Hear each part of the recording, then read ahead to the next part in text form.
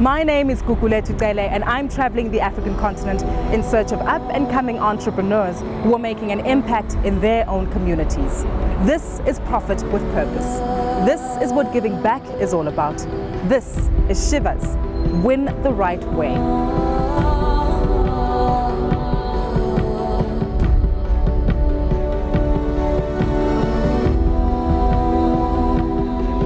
African Sunsets Events, Marketing and Promotions is a Zambian business established in 2013 by Abigail Mbuzi, a 35-year-old single mother of 3 boys.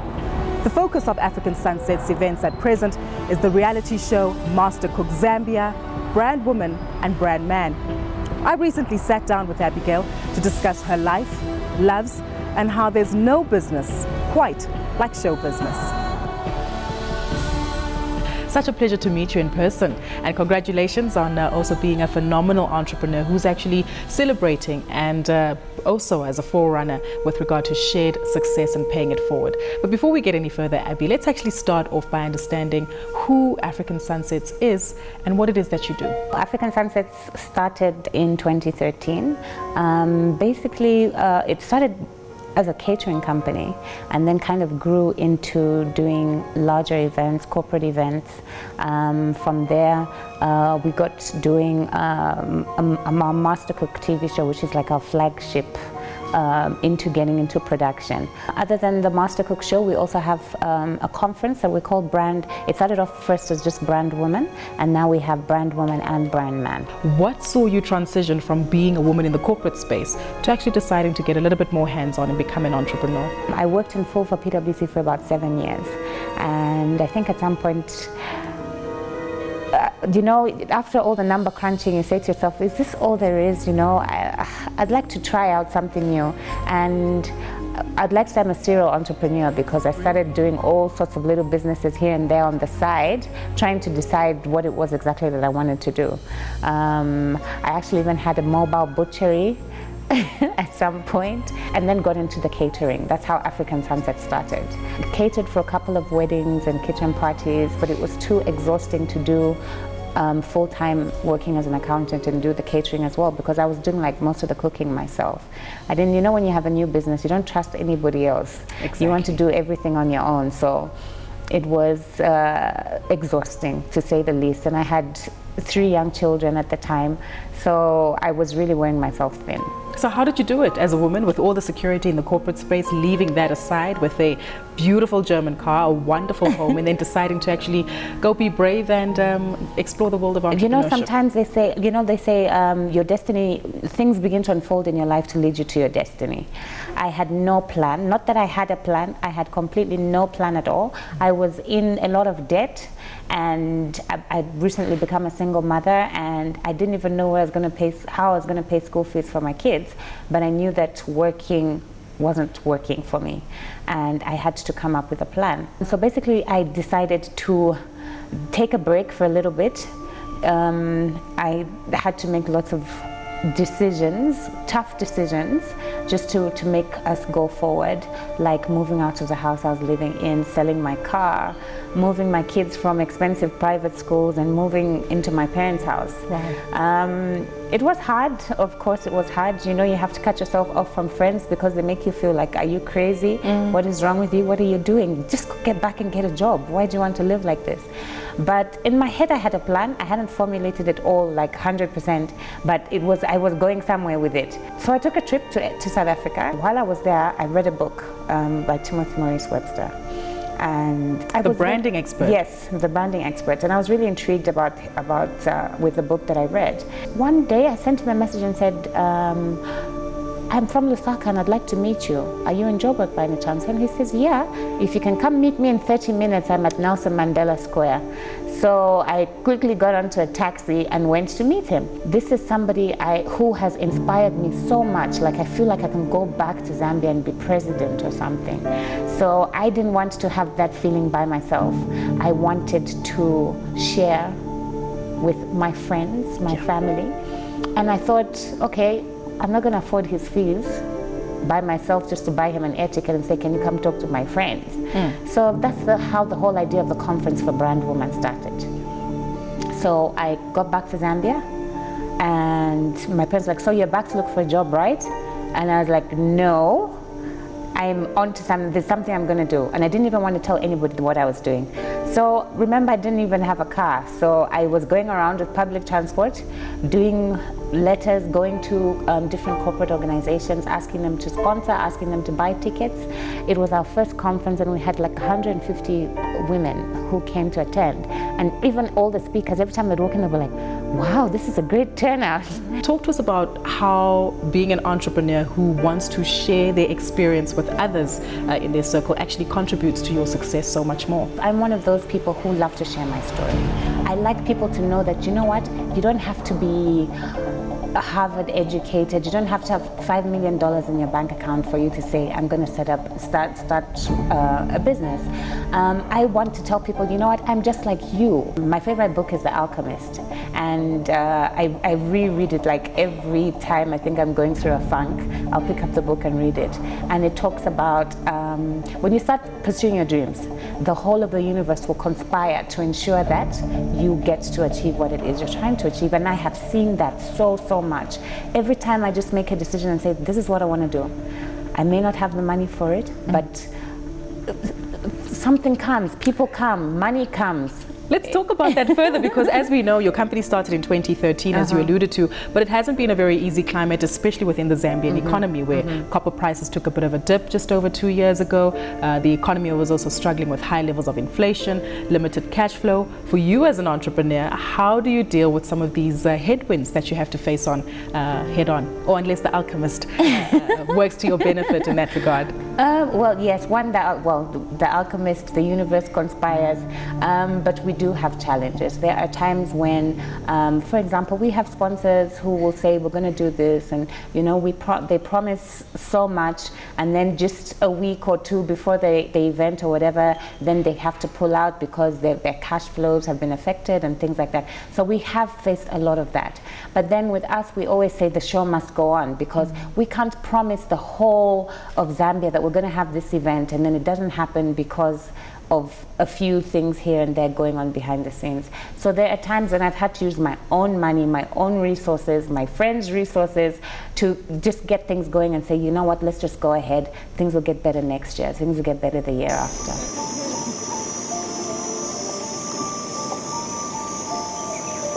After working in the corporate world, I don't like office. I feel, you know, I like to do my thing, set up my laptop if I need to be in a restaurant, different places where we're filming. At home, I just have my laptop and phone. So, but we recently took up an events place, which we're turning into a restaurant. Of course, having a restaurant has always been my #1 dream. As a foodie, right? Yes, as a foodie. And as I said, the universe always will give you what you ask of it. This is a place that we are using at the moment for all of our events. We are building up to setting up the restaurant, but for starters, we have started with doing outdoor events here, mainly like kitchen parties, weddings, parties, birthday parties, pool parties. How important is it to, again, collaborate in order to have a successful event and run a successful company? I understand that you had to partner with a few individuals to actually acquire this property. Yes, this property is actually owned by a friend of mine. So he came up with this idea and said, there was a time I started running a restaurant at a hotel. I was basically doing African food there, just trying to get into Zambian food and making Zambian food something people can go out to have a meal for. But unfortunately, as I started running that restaurant, the owners decided that they needed to sell the place, so I had to move. So I was heartbroken about it because owning a restaurant has always been my dream. So luckily my friend came along and said, hey, you know what, I've got a place, why don't you come and see what we can do at the place, and probably you could build up to it being a restaurant. So I said, great. We're starting off first doing pop-up restaurants every weekend, where every weekend we have decided to make it a platform for contestants from our show and different chefs, talented chefs around the country, to come and have a weekend where they can showcase a menu and have people come and buy tickets, and we'll do the advertising and marketing for them, and people get to come and taste their food.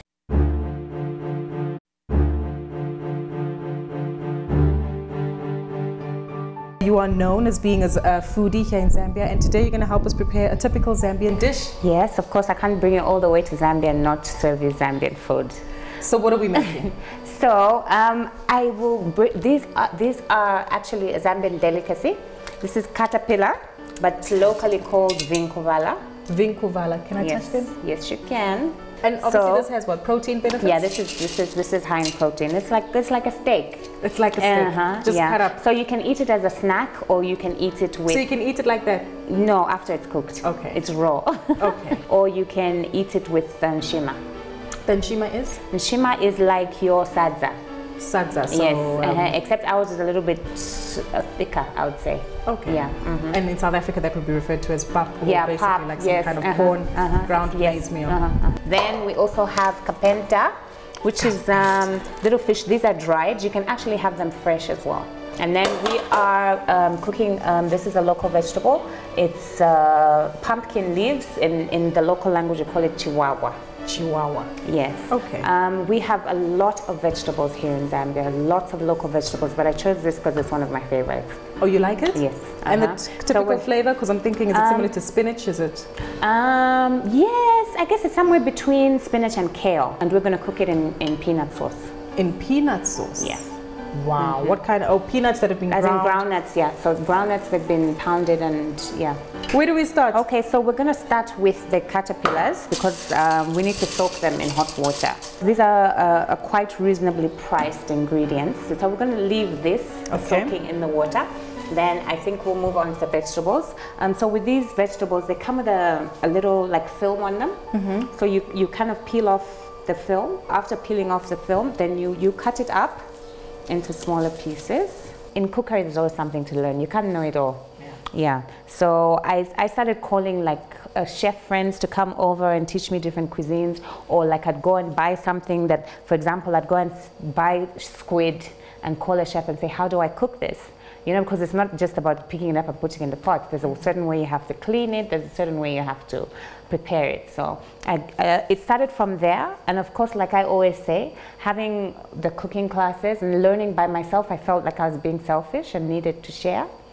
So that's how I started getting my friends to come for cooking classes, and it turned into a commercial venture. Then we said, why don't we start the kids' cooking classes? And for me, that has been the most fulfilling work I've ever done. It's not like work at all. We have the kids talking to us about food and telling us what they think about food. And obviously, just seeing food and stuff through the kids' eyes is amazing. What have been some of the influences that allowed you to become a foodie? You mentioned your mother. And, yeah, my mother and my grandmother.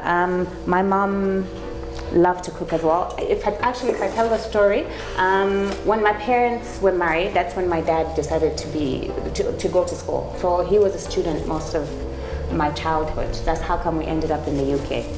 So when we had to come back to Zambia, and my dad remained to finish off his master's. My mom became the primary breadwinner. And so at the time, she started a catering business. And that's what through the catering business, that's how she used to pay for our school fees and all of that. What can I help with? Okay, so maybe you can continue cutting vegetables. Okay. And I can move on, as we're waiting for the caterpillars to soak, I guess I can move on to starting to cook the kapenta. And when it comes to this typical stereotypes that you have to deal with, how do you try to manage some of the negative responses that you get? I think the funny thing is you'd be surprised that there are not very many women in a professional kitchen.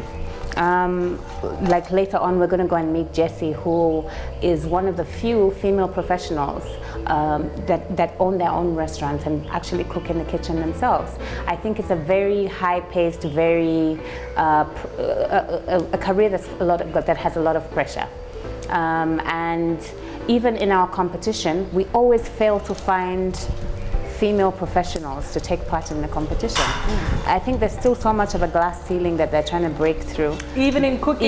Even in cooking. Which, oxymoron, imagine.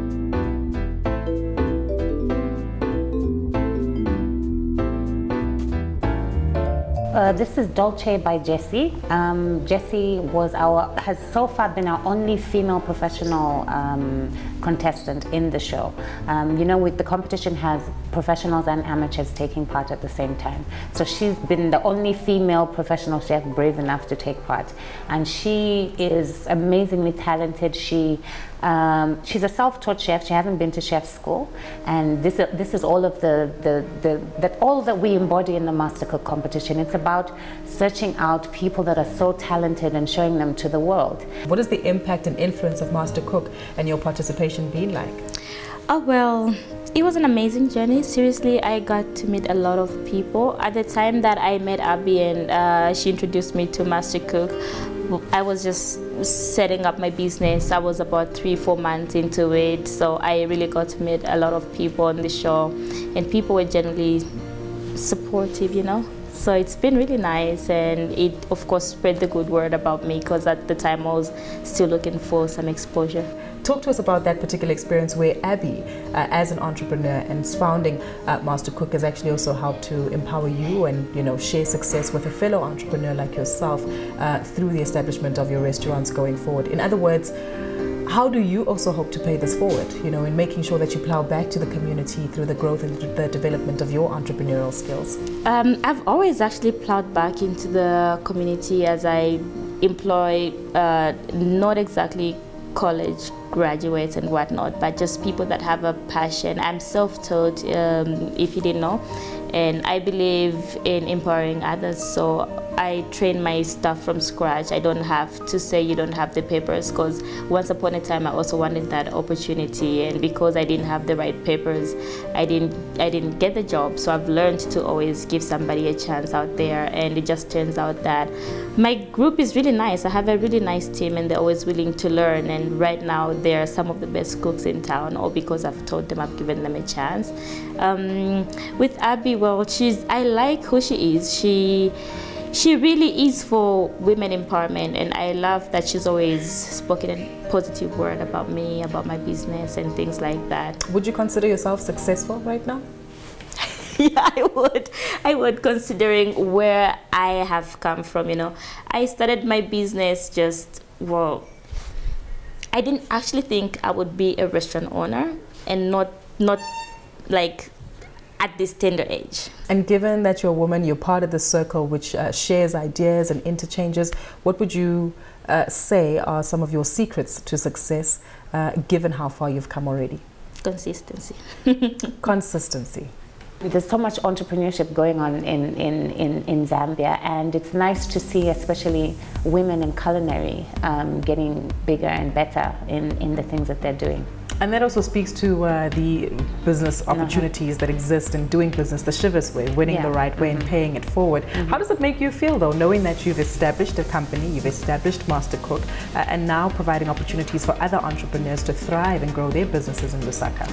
I mean, that's what it's all about. I think that there's more benefit in that than in the actual financial benefit of it, because it's so nice to see other things grow. Even that's what Brand Woman and Brand Man is about. I mean, we also had Jessie come to be a speaker at Brand Woman last year, and we also wanted her to talk about her journey and everything that has happened with her business and how she's grown it up to this point. For any entrepreneurs who might be looking at you and amazed by the journey that you've traveled, what would you say your secret sauce or secret advice might be for them to reach a similar level of success that you've attained? I think for me the number one thing is persistence. I mean, everybody has a good idea that they're sitting on, and you have to go out there and get started. You can sit and plan and try out 1,000 ways in your head about how to do something, but it won't get done unless you actually get up and do it. And most times you learn from your mistakes. You make a few mistakes here and there, and as you go on, you begin to correct and perfect your business model until you get to the perfect model that works for your business. And once you've done that, you just need to be persistent. You still may face challenges. But even if you're knocked down, you get back on the horse and keep going. Yeah. Many might say that you obviously need to get into it to make a profit, but what have some of the alternative return on investments been for you? Like for me, like I always say, the teaching of the kids cooking classes. We now have this Cooking with a Cause that we're starting this year, which is a charity event where we get different corporates to come and have a cook-off. So each different corporation sends their management team, and they have to cook as a team for our celebrity judges, the judges from the show. And our judges pick the best teams, and the winning team wins the cash that we have in the pot, and they get to donate it to a charity of their choice.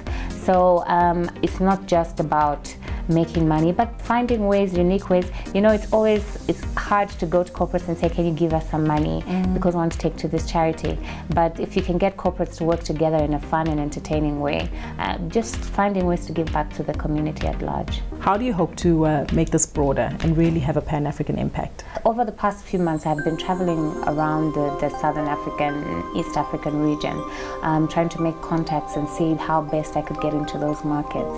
And I think once we have aired this season's Master Cook, our season 2 show, we're looking at this year. We're hoping we're getting a broader audience, which is an Africa-wide audience. Do you believe, as an entrepreneur, that it's quite critical for Africans to continue to give back, and instead of us looking elsewhere for foreign direct investment, perhaps start with ourselves to continue winning the right way? I always think so, and I think even with the Master Cook show, as we go Pan-African, the whole point is to focus mainly on local traditional food in each of the countries. I think there are 1,000 cooking shows on TV, but we're not really talking about African food and the benefits of the African food and how there are different traditions surrounding African food. You're a mother, you're a businesswoman. It almost seems as though you have additional superpowers. How do you do it all? No, I wish I did have some superpowers. I have a strong support system. That always helps. My ex-husband helps a lot with the kids, so that we still co-parent even though we're not together anymore. And with the business side of things, I have a strong team. At some point you need to know what your personal strengths are and the strengths of others and how they can help you where you lack. With regard to winning the right way, the Chivas way, how do you hope your future generations and the kids' school and other entrepreneurs that you've touched will continue to do that? One thing I love about this business is it's not like we go out to work. We have a lot of fun doing what we do.